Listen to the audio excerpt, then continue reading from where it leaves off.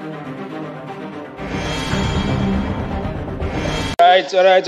Welcome to FKU Africa podcast. This is Maneza F8. As you know, I'm always bringing you nice guests. I'm going to be bringing you now another brother from my other mother, my brother, Arnold. How are you, brother? I'm doing very well, and yourself? Now I'm doing good, man. I cannot really complain. How has been the situation with COVID? How has it been affecting you in your life? Yeah, it was very difficult. It was a very difficult moment. Yeah. Not just for myself, but for millions of other people, and not just from South Africa or Africa, but across the world. But we are hopeful because things are beginning to shape up now, and we continue to hope that things will normalize in the near future rather than later.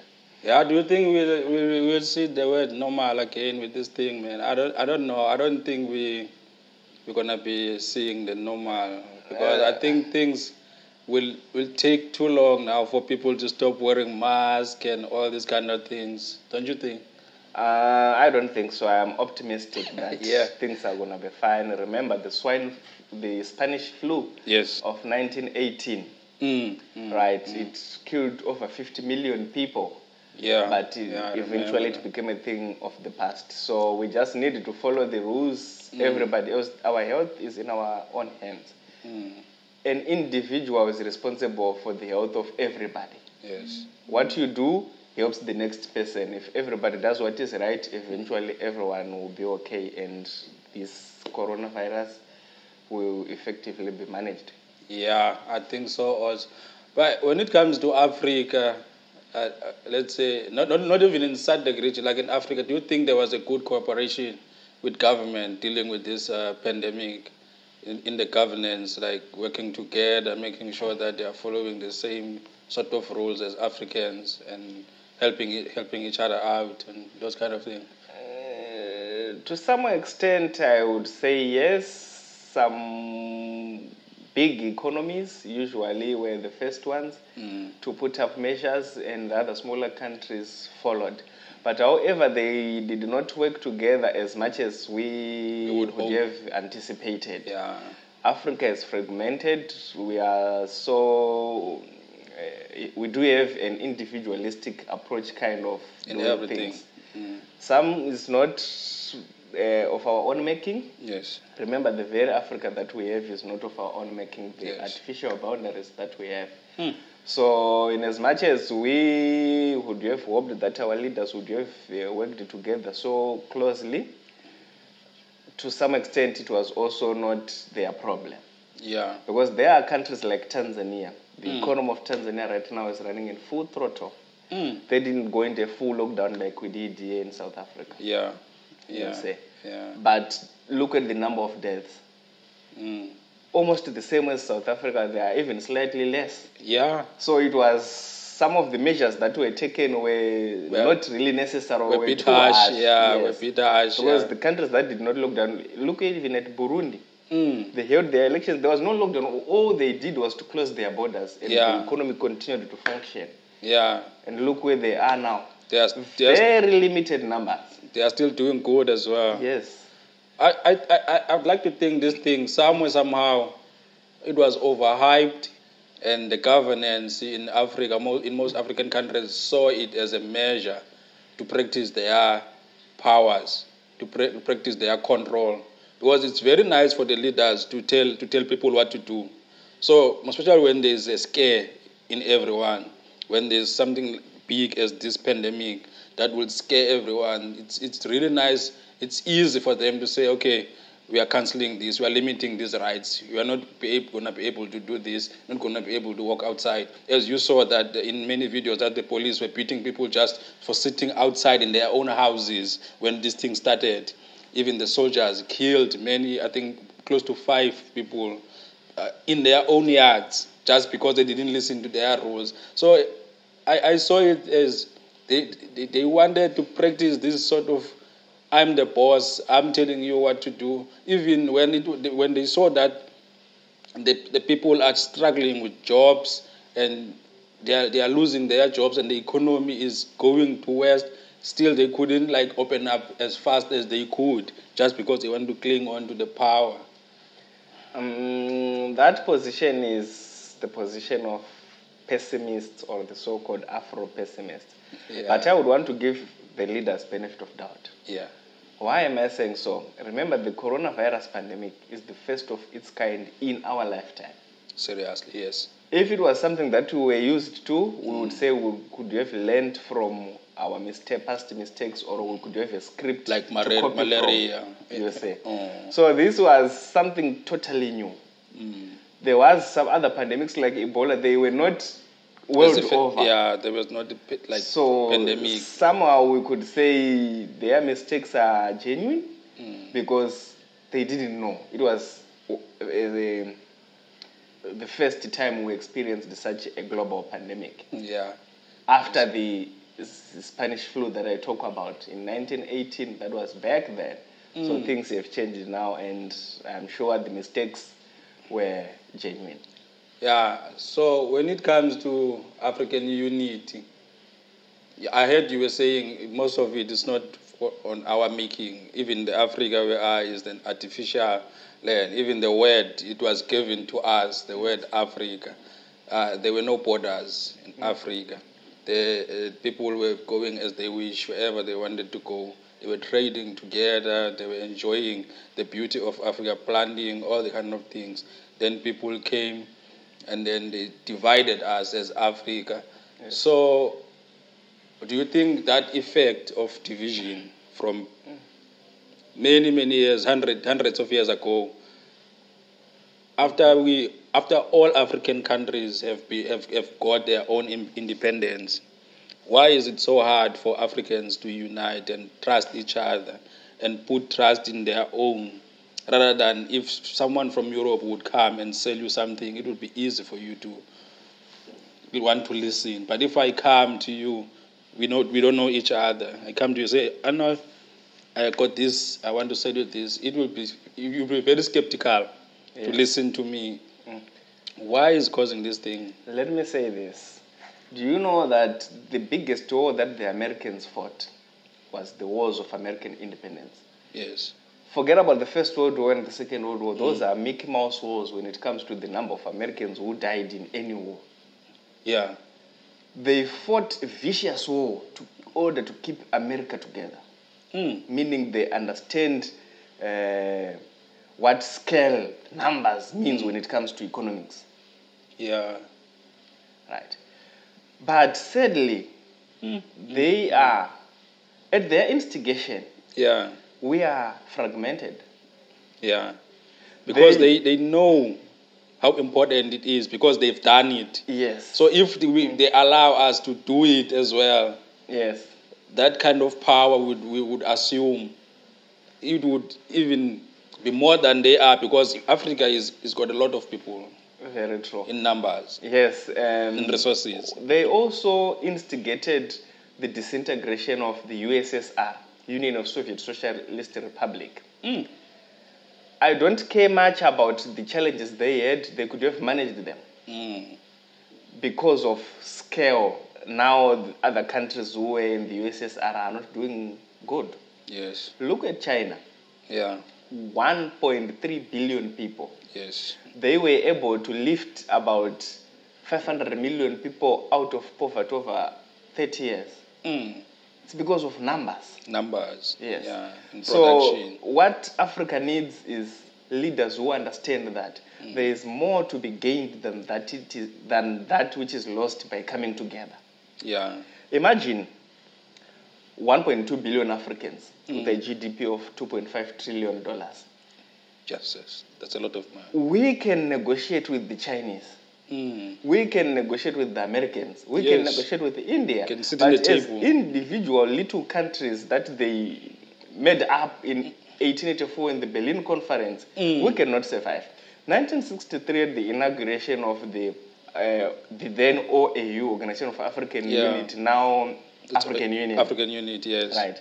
There was a big debate between Kwame Nkrumah and Nyerere. There were two camps. Kwame Nkrumah was saying, guys, let us move and be one block now. Yeah, as individual little countries, we will not survive. Because if we delay, it will be difficult to surrender individual presidents for the collective African presidents. Like it is now. There's no leader who is the caliber of Kwame Nkrumah or Gaddafi. Mbeki was close, but he was not there. In that Right. So Nyerere was saying, let's do it brick by brick. Let's build the SADC kind of institution, COMESA kind of institution, and then we'll eventually come there. Yeah. In 1996, Julius Nyerere admitted in Accra, Ghana, that Kwame Nkrumah was right and we were wrong. Because Africa will never unite. Can you tell President Mnangagwa of Zimbabwe that you are now the Minister of Agriculture for Africa? No. Can you tell Ramaphosa that he's going to be the Minister of Sports for Africa? No. Paul Kagame. Paul Biya of Cameroon. That's going to be in yes. So, as I have said, Africa needs leaders who understand that there is more to be gained by coming together than that which is lost. What will it take, though? Because as you were alluding to this earlier on, that it's not going to be easy for any leader now that is in power to let go of that kind of leadership, that kind of power that is in, to be elected as nothing, as a Minister of Foreign Affairs, to go and stay in China while he was running his own country with his own GDP. How can we go about it? Is it talking about it in sort of institutions like AU and all these kind of SADC meetings and stuff sufficient, or we need to install to them that we are taking over now? The people need to raise their voices. Why am I saying so? Because some of our leaders, they talk about it, but most of them, they pay a lip service. They don't action it. One. And the other thing that you should also know is the conceptual West, European Union, the America, they don't want us to unite. Australia, they don't want us to unite. Because as individual little countries, they exploit us. Imagine America with their $16 trillion GDP. Right. Is entering into a bilateral arrangement with Lesotho. Lesotho has $2 billion GDP. Who's there to gain? Right. The money that is collected by the city of Los Angeles alone in one day is bigger than the GDP of Lesotho. Damn. Can you be friends with Patrice Motsepe and you be equal? No. He is taking an unfair advantage over you. No, that is what is happening. He's got more resources than me. Yes. He can exploit me in other ways that I don't understand. Because you know what they are doing? They can come to Lesotho, give Lesotho an extra dollar, say, give me all your gold, I give you an extra dollar. If Lesotho refuse, they jump on next to Swaziland. Yeah. If Swaziland refuse, they go next on to Togo. But in one united Africa, that won't be possible. Yes, that is why we will need to sit one-on-one together. Do you know that South Africa and Zimbabwe alone is over 92% of the world's platinum? Serious?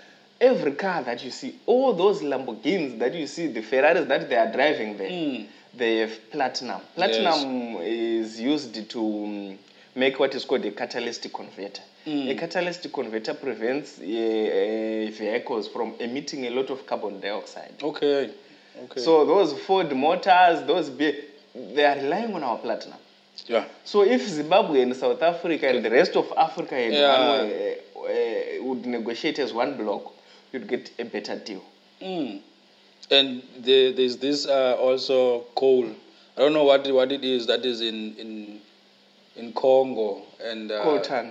Yeah, that one that is used for phones. Yes, coltan, a substance called coltan. And that they say Congo that is really rare. Yes. It's really rare. It's only found here in Africa. Yes, Congo is the #1 producer of coltan. That is why they don't want Congo to be free.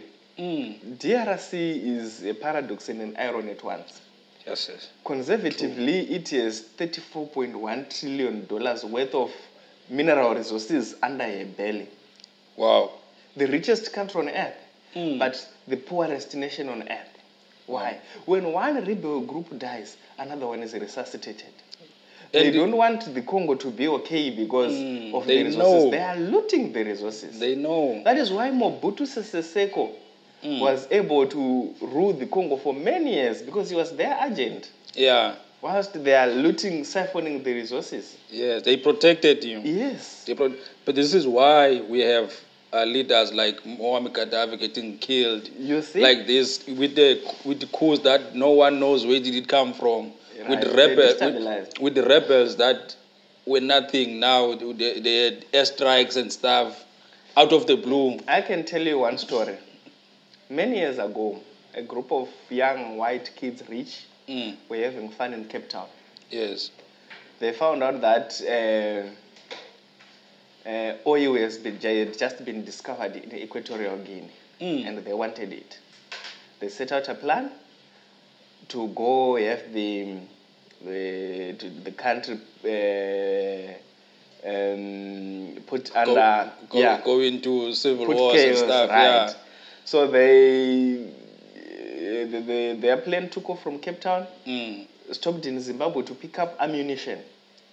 Yeah. So intelligence system in Zimbabwe wondered why these young people are picking up so much ammunition. Yeah, this powerful ammunition just to go and hunt in Equatorial Guinea. Upon the investigation, they found out that it was a coup in the making. It was used for that. No, before they took off from Zimbabwe, they were all arrested. Wow. The ringleader of that group was the son of former Prime Minister of Britain, Margaret Thatcher. Wow. Yes. Wow. This is a truth. And those sort of things are very common here in Africa. Yes. Not even here in Africa, in the Middle East as well. Very true. In the Middle East, also in countries like in Asia, in those countries that have a lot of oil and produces a lot of agricultural products and stuff. There are many destabilisation that is there. They did it in Iraq. Look at the turmoil there is in Iraq right now. And Yemen. They said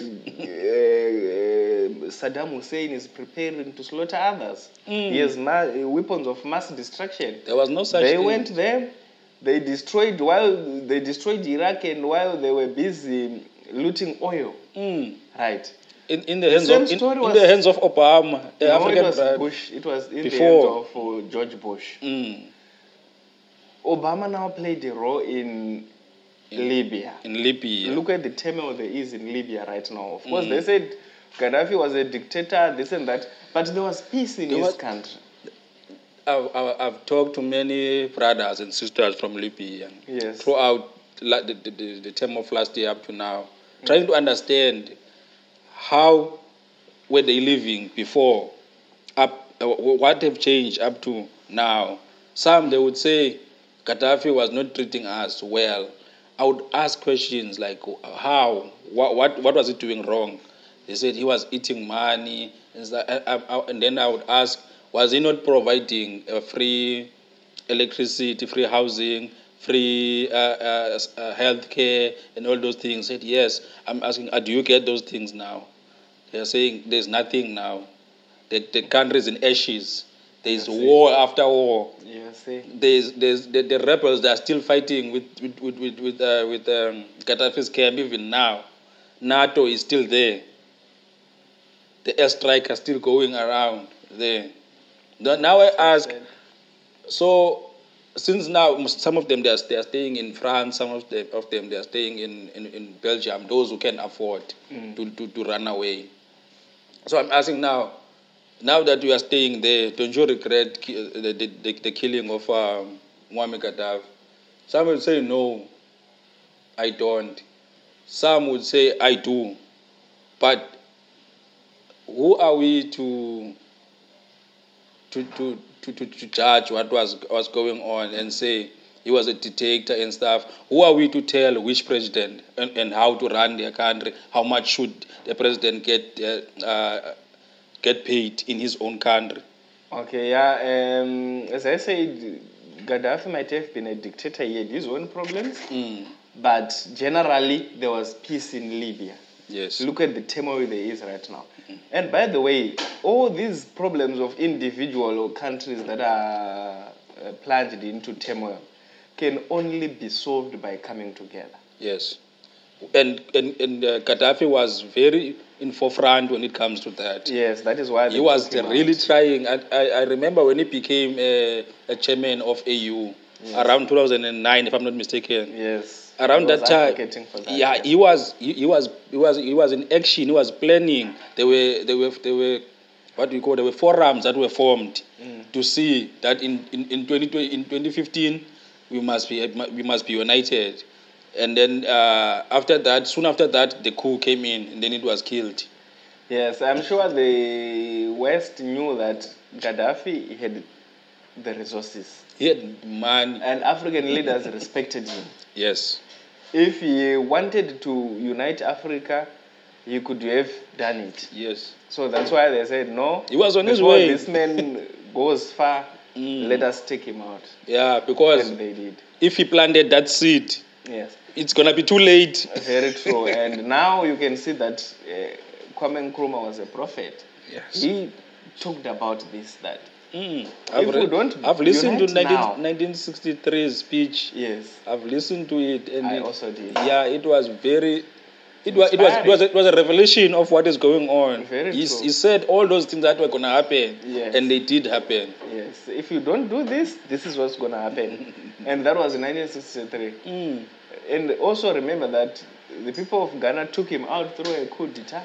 I remember I was reading about this thing. I couldn't believe that he died in a foreign country no, he didn't want to go in Thailand. Was taken out. He died in Guinea. Yes. He died in Guinea, and I've asked one of the brothers from Ghana the situation, and that guy told me that I've met him in Worcester. He's a mechanic there. This guy is telling me that people back then, they couldn't understand the importance of unity in Africa. Very true.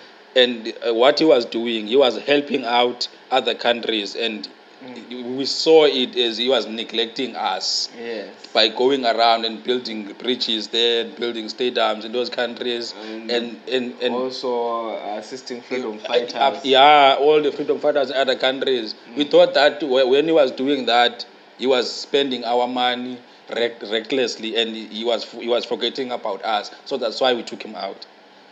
And he's saying, by now that I'm here in South Africa, I regret being part of that situation. Yes, because, when you are ahead of your time, people will take you to your early grave and start celebrating you from your grave. like Thomas Sankara. You see, that was another great leader. Yeah. They took him out, and now we celebrate him from his grave. And when he took power, he cancelled all the connections with the West, because they were under France. Yes. Yeah, they were Upper Volt back then. Republic of Upper Volt. Yeah, Republic of Upper Volt back then. And then he cut all ties. He took over, and then he planted so much trees. He put people to work. He built schools, empower women. He made sure that the people are independent. And he made that great speech that who he feeds you controls you. By the time he took office, the literacy rate in Burkina Faso was 14%. By the time he left office, after 4 years, 60-something%. I can't remember the exact number. And that is what we really needed, because even after Muammar Gaddafi took power, the illiterate race, it was less than 15%. Yes. Look at now, Libya was flourishing. Yeah, Libya was one of the best. Libya was, especially in the GDP per capita, it was one of the best. Yes. People were living even you can see the cities when you are looking at in the internet, the cities they are beautiful. But when you took over, it was a desert. Yeah, very true. I did a good job. Yeah, but now I think the problem with African leaders clinging into power is the problem. 10 years of leadership, I think, should be enough. Yeah, very true, because the leaders also need to understand that somebody with a new insight, new energy, can be good for your country. Yeah. But we've got problems with Yoweri Museveni, Uganda. Paul Biya Yeah. of Cameroon. Mm. The one from Equatorial Guinea, I've forgotten his name. Obiang Nguema. I don't We know. had problems with Mugabe. Mm. You see, all those, they want to stay in office like forever. And that doesn't work. That doesn't work. In most countries that have the presidents that takes more than 10 years to 20 years, doesn't end well for them. Yeah. It doesn't end well. And you can see they get into dictatorship and people will be suffering. They get, the sense of human rights, it goes away. Very true. It goes away. You can't stay in power for 20, 30 years and still remain at the top. No. Because even some of them will start very well. Mm. By the time they leave office or after many years in office, they usually fail. Mm. About what time did this genocide happen in Zimbabwe of Ndebele? It was about what time when he was in power, Mugabe?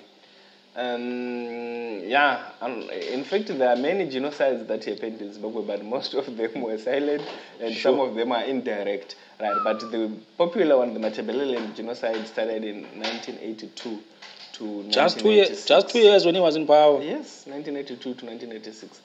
What happened was this. The way we are divided as Africans, because our former colonizers also made sure that they divided us amongst tribal lines. Into pieces. Yes, amongst even into lines. families. So that we can start fighting each other. Yeah. Right. So the two major tribes in Zimbabwe is the Shona and the Ndebele. Okay, yeah. Right. The Ndebeles are about a third of the population of Zimbabwe, and the Shonas are the 2/3. Mm. So what happened in 1980 at the elections is Mugabe got support from the Shona people because he's a Shona. Yeah. And his main rival, Joshua Nkomo, got support from the Ndebele people in Matebeleland. Mm. Now, at when Mugabe took power, he punished the Ndebele people for not supporting him. They had problems of dissidents, and the issue is a bit complicated because, of course, the dissidents were there, but the force that was applied in crushing them was not proportion.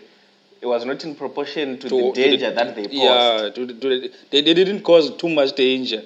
They raped women, they killed people, Yeah. Matebeleland. So I suspect Zimbabwe needs a program of national healing, truth-telling, and... Is that thing still in effect now? There's still tensions? In Ndebele and Shonas, yes. Wow. Yes. After so many years? After so many years, yes. Wow, it's more because than remember, this was 1982 to 1986. Yeah, it took too many So it's only lives. 34, 35 years back. Yeah. So some of the survivors are still there, or the children of them, they are still there. Of the dead are maybe if it was 4 or 5 generations later. Yeah, but then now, but it's still it's still direct. It's still direct. Eyewitnesses are still very young. Sure. Imagine somebody was born in 1975. He's still young. He's still young. Yeah. And some of the people that managed to run away and heard that their fathers, their uncles, their family was terrorized, was killed. Yes. Then they come back to that situation. Now, and one interesting point is that, remember, they entered into a unity accord in December of 1987. Nkomo and Mugabe, or Zapu and ZANU.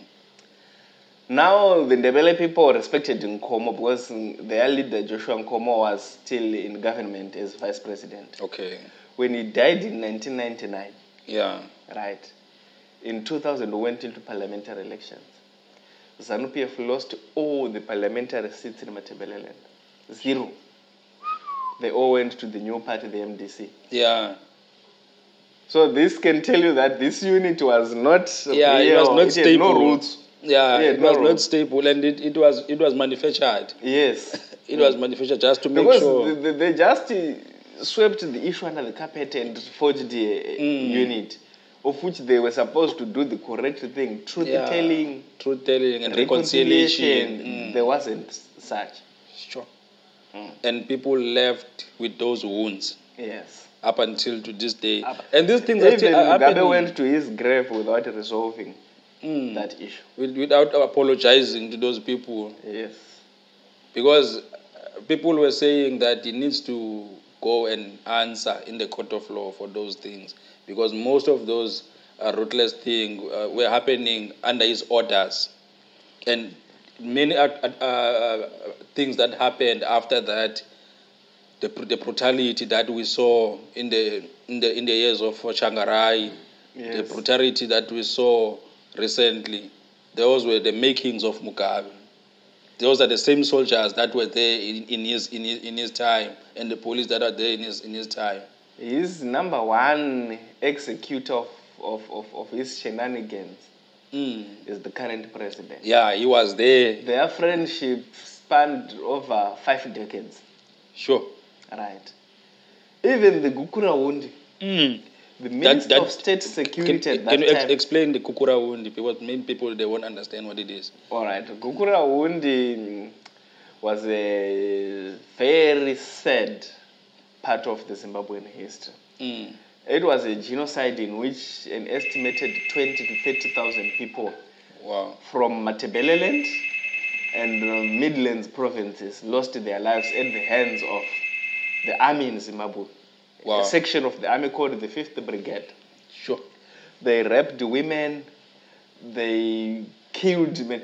Like when it started, the Gukura, according to some eyewitnesses that we read, that we heard about, that we saw on the internet, the leader, he recently died of COVID in the last 2-3 months. The captain? Yes, the leader. He was, back then he was Colonel Parentshire, but he later on left the army as the chief air marshal.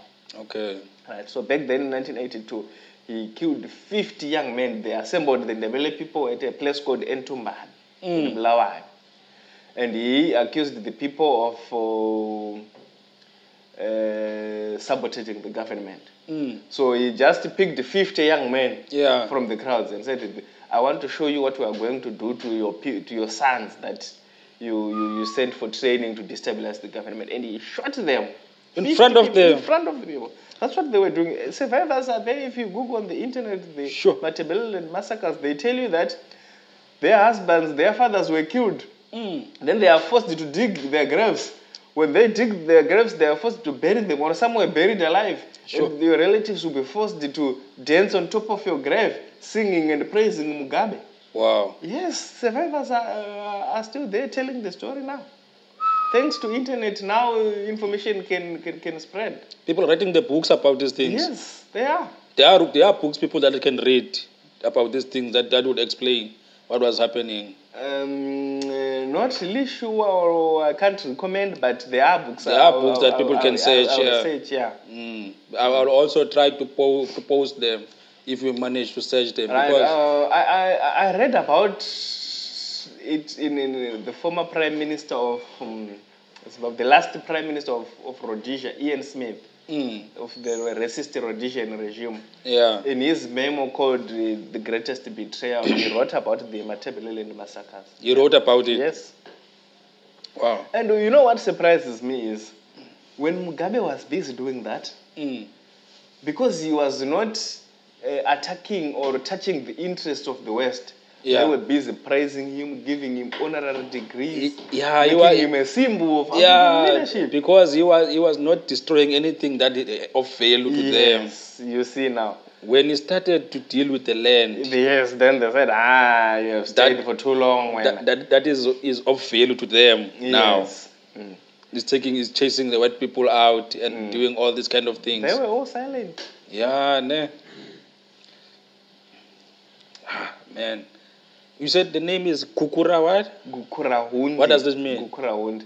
Gukura Wundi is the rain that drives away the shaft. The first rains. Kukula konke. Yes, the first rains that drives away the shaft. Yeah, that's the meaning of the genocide that was happening. So they were saying we are clearing the bad elements. Wow. Yes. And these things are happening in other countries also here in Africa, but they are swept under the carpet. Yes, they are forgotten wars. We saw many wars happening in Rwanda. Yes. We're still seeing some of the stuff that is happening now with the rebels in Mozambique. Yes, ISIS in Mozambique. Yeah, what is going on there? Yeah, I can say an Islamist group. That is trying to destabilize Mozambique. There's also these jihadis there. Yes. So oil was discovered in that area where this jihadist group is. Yeah, where all these things are happening. The wars that are in Africa are about resources. The bottom thing about all the conflicts of Africa, it's the resources. It's the resources. There are many wars, the forgotten wars that are no longer covered by the front pages of our newspapers. That have lost as many Africans. Yes. Look at Central African Republic, Sudan, DRC, Rwanda, Tutsis, and what's the other? Yeah, but Rwanda is stable now under the leadership of Paul Kagame. Yeah, he's doing good. I heard he's doing good. Even economically, but just problems about human rights. Human rights issues. But and I hear that we're going to be facing a sketch of the second phase of slavery here in Africa with China. Because people are being sold, especially people from Libya. People from in the upper Africa, they are being taken and they're being forced into boats and being shipped to Europe, to China, to all these countries to work for a cheap labor. These things are happening in this day and age. It's being covered. People are sold for as less as $240. Yeah, it's so sad, and if we can go back to what Kwame Nkrumah said, it will reveal. Yes, if you can also go back to what I said, that until the day that African leaders understand that there is more to be gained by coming together than that which is lost, then we can talk of a peaceful and prosperous Africa. But it's gonna be really hard for these guys who are in the big seats now to move out. I think the youth is the future now. Yes, some of the things, as Professor Lumumba always says, is a relay race. We might not achieve it in our lifetime, but let's be the ones who initiate it. Yeah. Let's start. Let's make something happen. Yes.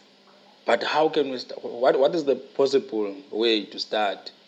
Right. Because we have so much.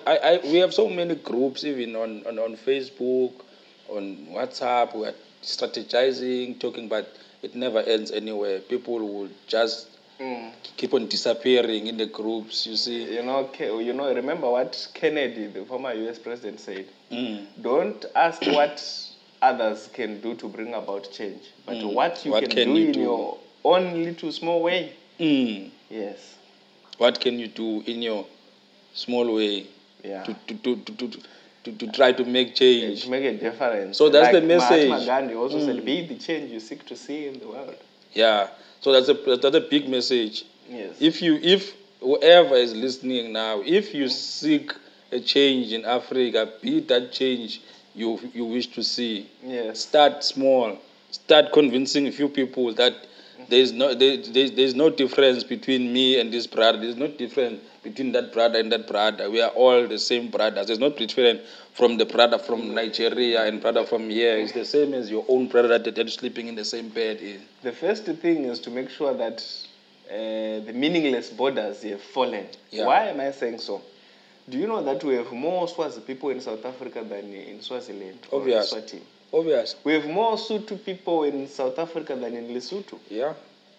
So what is the meaning of? We have more Zimbabweans, more Nigerians, everyone. The borders but people, are not ours. People are staying nicely. There's no problems. The borders are not ours. Yeah, I want to allude to this. I wanted to discuss this thing. There's this notion that is keep on coming, that there's these rivals between Nigeria and South Africa. There will be always people who are saying Nigerians must go, Nigerians are this and that. Do you believe that Nigerians who are here with their passport and their work permit, most of them are problems? I don't believe so. an individual should be treated as an individual. If I'm a drug dealer from Nigeria or a drug dealer from South Kenya, Africa or a drug dealer from South Africa, must be treated as such. You'll be treated as a criminal. Why do you want to give the whole nation? Yes. Why do you want to give crime a nationality? Yeah. Crime is crime. We don't want drug dealers. We don't want car hijackers. We don't want human traffickers. Yes. If you do that, you'll be arrested. Yeah. Why do you say must Nigerians, be dealt with? Zimbabweans? Because I think this thing is actually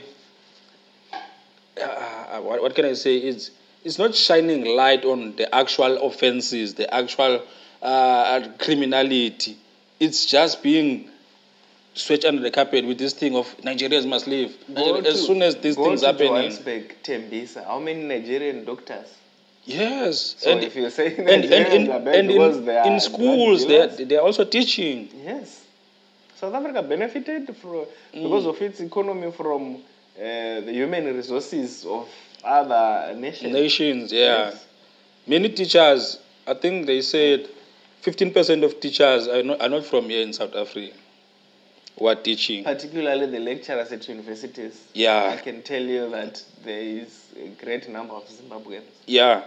There's also a great number of Ghanaians. Yes. Especially in the high school phase. They say they are... Oh, you just reminded me. I was reading recently that the number of doctors in New York City alone is by far greater than the doctors in the entire of Ghana. The number of Ghanaian doctors in New York City is by far greater than the number of doctors in the entire Ghana. In the entire Ghana. Yes. Wow.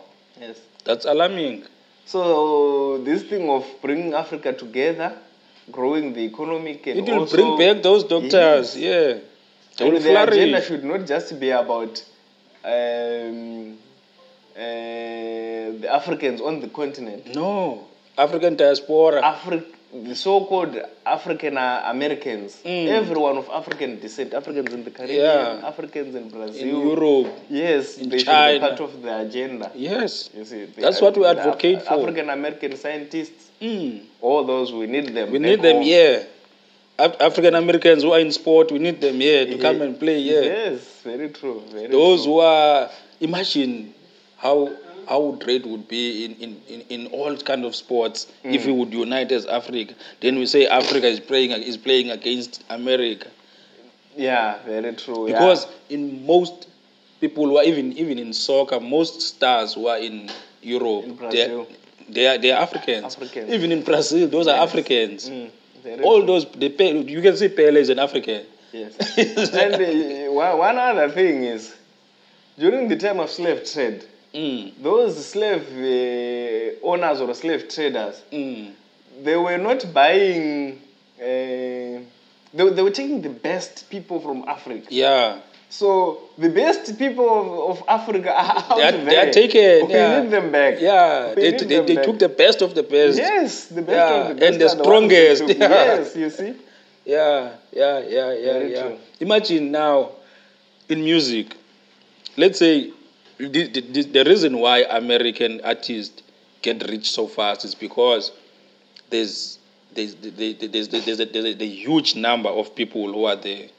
It's like America's got like 300 and something thousand 350 million. People. Yeah. Yes. So if you blow up, everyone is buying your music. You are guaranteed to make that kind of money. But if I'm an artist here in South Africa, I blow up here, there's only 56 million people here. But if I blow up in Africa, if Africa is united, we are not interconnected as Africans. You see? This is what I was saying when I said 55 million people. It's nothing. It's chicken change. It's nothing. Vis-a-vis 1.4 billion Chinese. Compared to 1.2 billion in Africans that you can reach. If it's playing on national TV is playing all over Africa.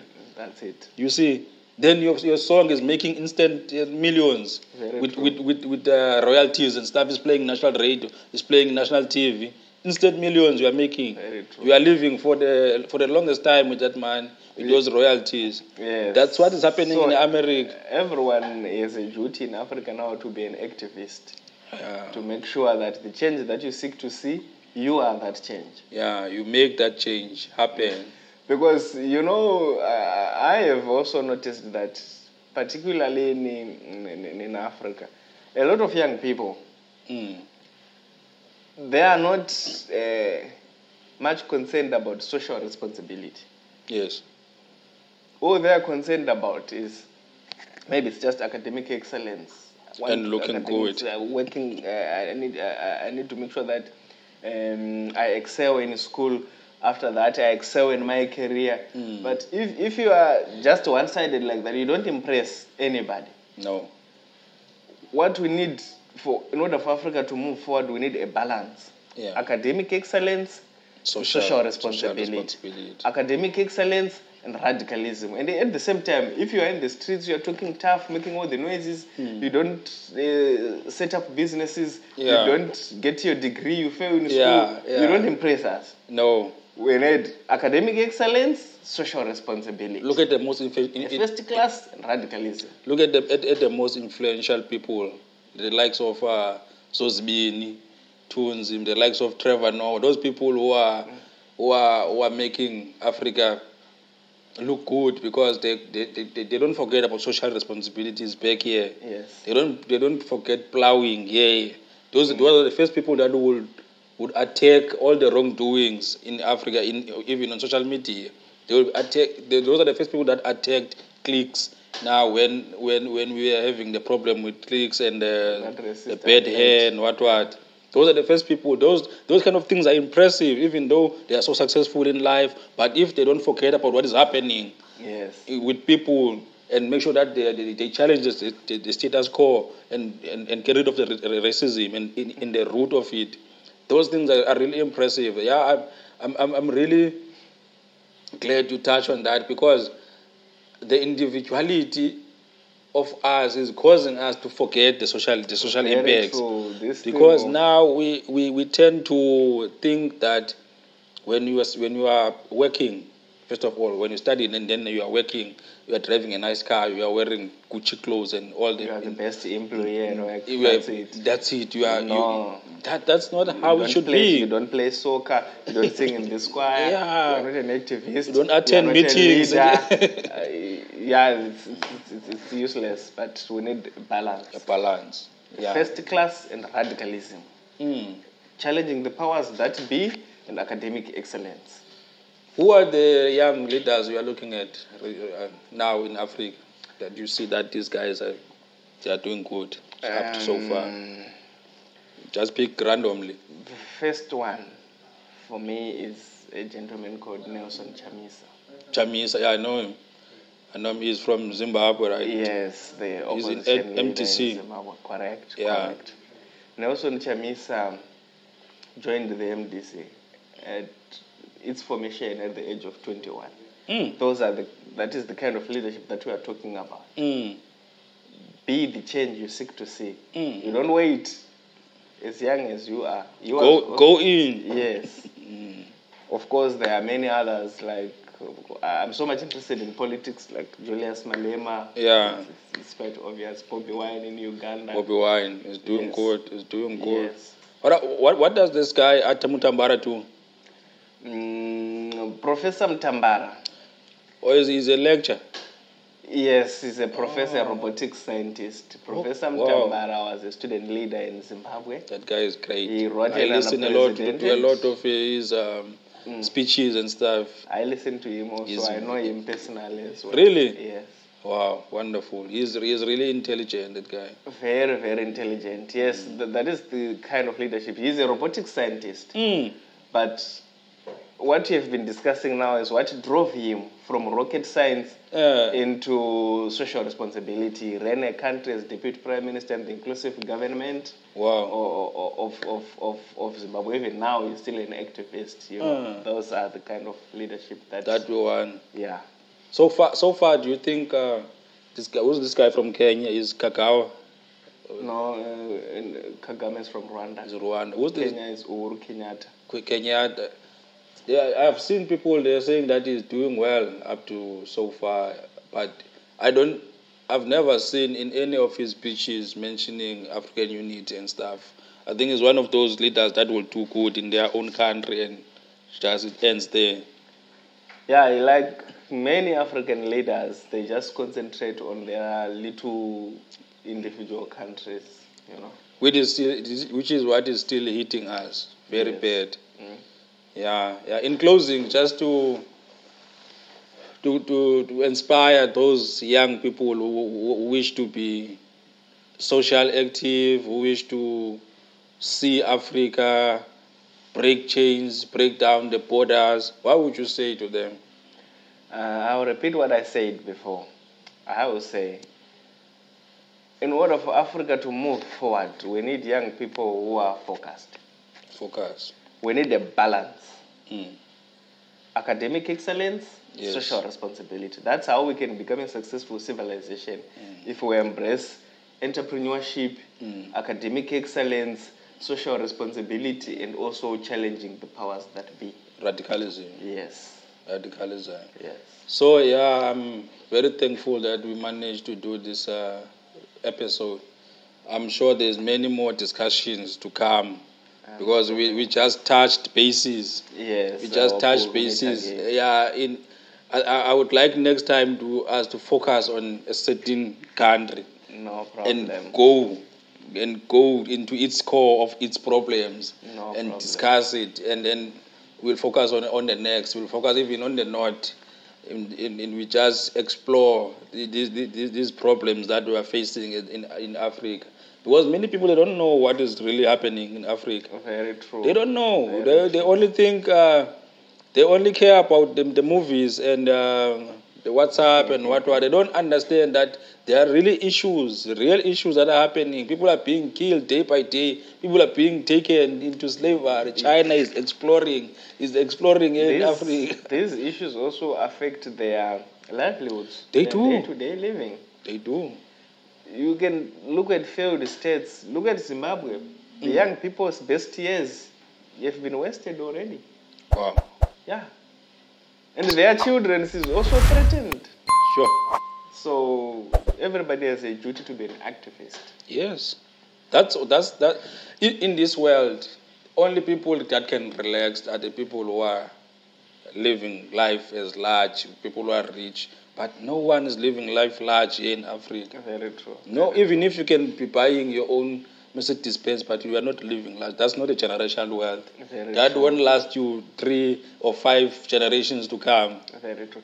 But I would say, even if you are living large, you have a duty also to stand up for others. A responsibility. Social responsibility. Yeah, that's what we were talking about. Yes. It's really nice to have this kind of conversations, man. Thanks. I look forward Thanks to very much. meeting you again. Thanks very much, man. Thank you.